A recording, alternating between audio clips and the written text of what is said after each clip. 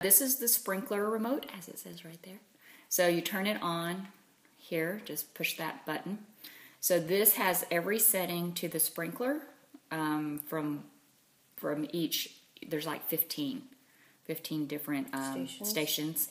Okay, so the stations for watering the flowers out there is 8. Waters the little rock garden over here and along this right side fence. The gardenias, I don't know that you'll have to water those, but the ones that you will probably have to water are station 12. That is in the waterfall. That's the flowers inside the waterfall. So you just go to 12 and then you just hit enter.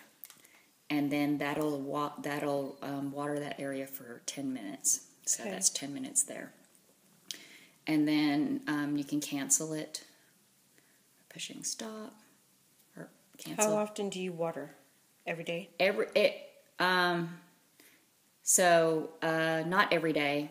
If it just starts to look dry up there. Okay. And then 14 waters the whole slope. So all the little marigolds and everything up there. Mm-hmm. So 12 and 14 are the ones to really keep in mind if it starts to look dry up on the slope, on the waterfall and on the slope. Okay. And then again, just hit enter and then it'll run station 14, and that's the whole big sprinkler system for 10 minutes up there on the slope.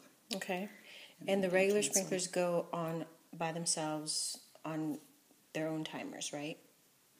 Like the regular sprinkler for your grass and everything?